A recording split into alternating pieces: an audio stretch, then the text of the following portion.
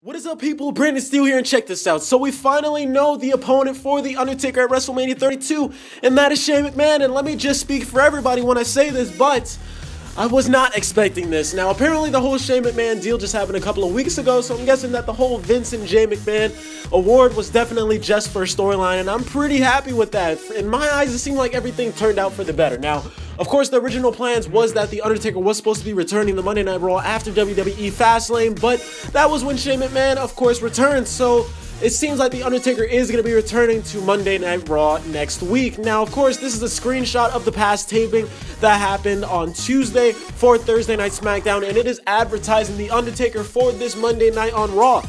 Now, definitely for this match, there's kind of an up and down because, you know, there's a few details that I think need to be sorted out. Now, of course, Vince McMahon didn't say that Shane had to win the match for him to be pretty much the general manager for Monday Night Raw, or in charge of Monday Night Raw. So I'm guessing that maybe after WrestleMania, will he be a regular character on Monday Night Raw? Like, what's going to be going on with that situation? I'm guessing that they'll be working it out. We have plenty of more weeks before WrestleMania for them to actually explain it. And The Undertaker actually being on Monday Night Raw is pretty exciting because last year he had no part of the build-up whatsoever.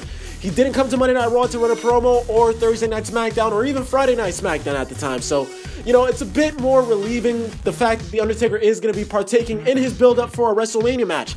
Now, definitely 2015 was the most action that we've seen out of The Undertaker in years.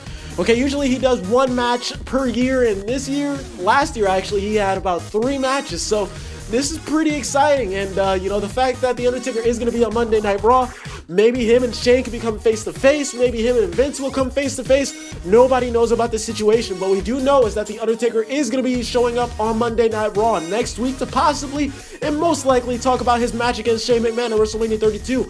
Anyways, guys, that's all I have for you in this video, so thank you for stopping by the top daily WWE place to be. I really do appreciate you for watching this video. Plus, if you're new around here, why not? Tell me, seriously, why not hit that subscribe button if I do upload WWE content on the daily? But anyways, guys, we'll be talking to you later.